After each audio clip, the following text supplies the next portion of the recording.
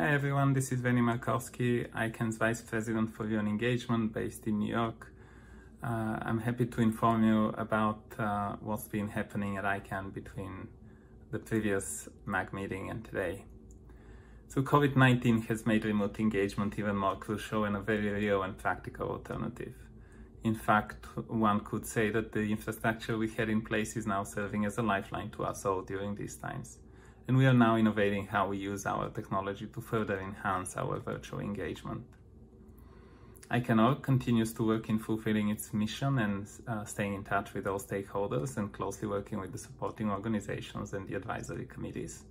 ICANN board also continues to work in the appropriate time frame on its operational priorities.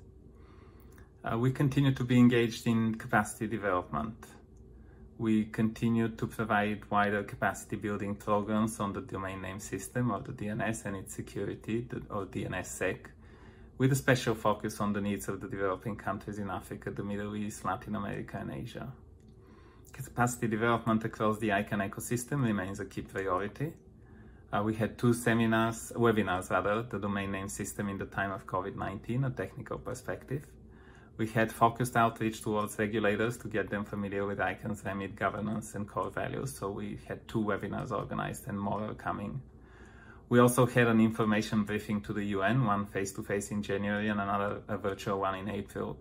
The success of the virtual briefing and its reach are now being taken into consideration, along with a survey we did among the diplomats, 160 participants.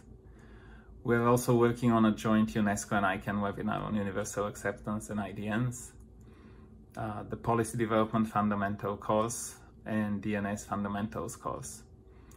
ICANN is active on all levels of the IGF, global, regional and national. We actively support and participate in the dialogue and initiatives presented through these forums. Example of some internet governance activities we are currently working on with our partners and will be participating in include EuroDIC from 10 to 12 of June virtual, CDIC 22-23rd of September, confirmed for the moment.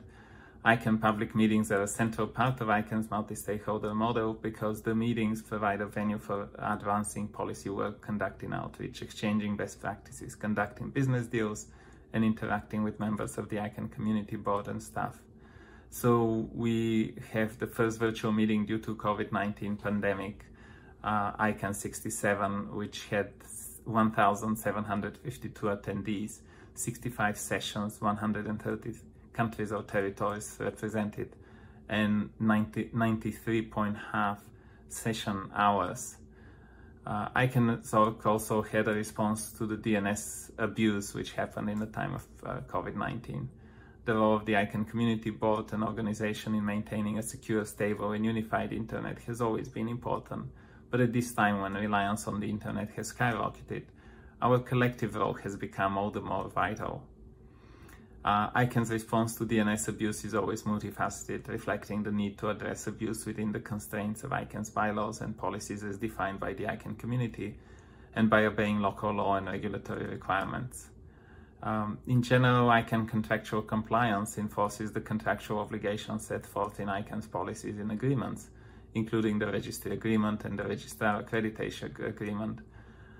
The Office of the Chief Technology Officer, or OCTO, provides subject matter expertise, and the Global Domain Division, GDD, works with the contracted parties to help support the delivery of registry and registrar services in accordance with contractual and consensus policy obligations.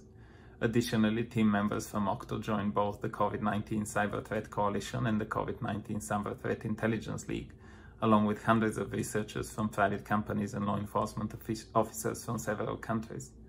These groups share valuable threat information focused on the response to the pandemic on the cyber realm. ICANN 68 is coming soon. We have a prep week sessions taking place between 8th and 18th of June. So when you see that message, we'll be actually in the midst of it. So overall, that's what we've been doing at ICANN.